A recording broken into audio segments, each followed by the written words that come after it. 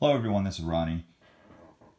Today I went to the hobby shop and picked up a whole bunch of 1971 tops for my TTMs. So I picked up 45 of these and they all sign. And so let's go through them. I wasn't sure if I wanted to do this one because, you know, it already kind of has a facsimile on it, and wasn't sure if I wanted a double signature on the card. Maybe I'm just being a little picky, but, you know, take a look at this guy's face. This is like the first one that I saw, and I was like, dang, nice. He must be remembering something from... He forgot to clear the plate or something. And to get in trouble with his wife.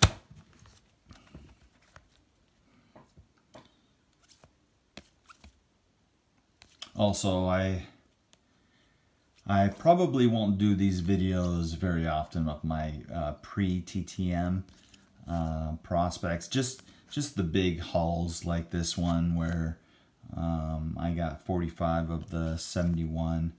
All of these were 25 cents. All of them were a quarter, so I spent about 12 bucks on all of these.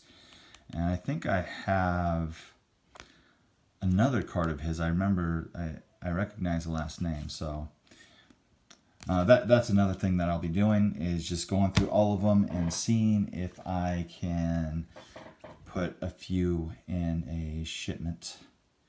And these ones are tough. I kind of set these aside because, you know, their face takes up the whole picture. Where are they going to sign it? Probably on their face.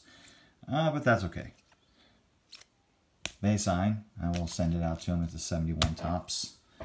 And a few that I picked up that are going to sign for my particular Dodgers collection. Now this is the only 50-cent card that I picked up in this particular purchase. But he signed, so I'm going to get him to sign.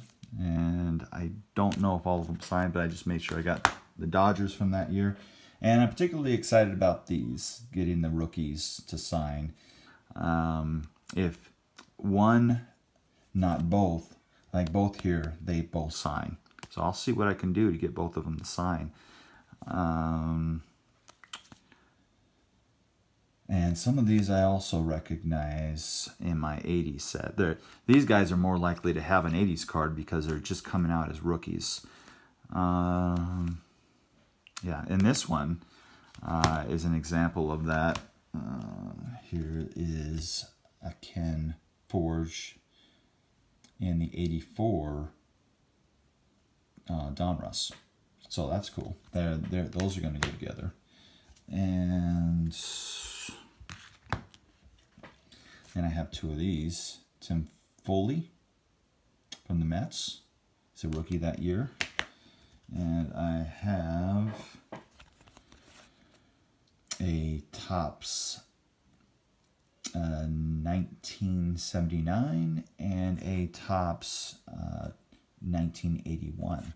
So I'll put that together in a shipment as well. So, like I said, I'm not going to do this every time.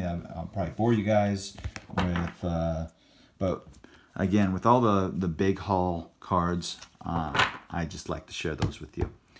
Okay, guys, thank you for watching my video, and take care.